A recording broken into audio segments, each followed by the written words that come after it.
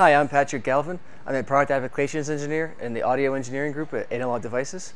And I'm here to talk to you today about the noise-canceling coffee maker that we have displayed here.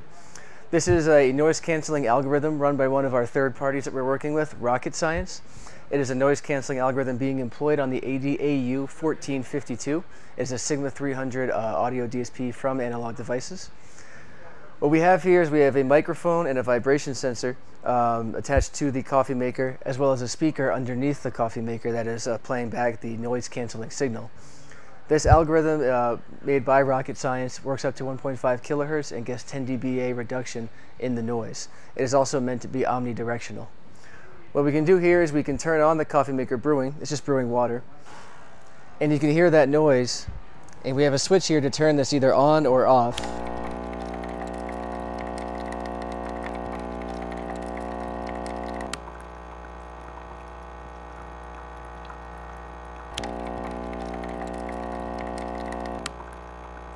So as you can see, there's a very noticeable and perceptible difference in the noise being generated by the coffee maker with the algorithm on and off. And for more information, please visit analog.com. Thanks.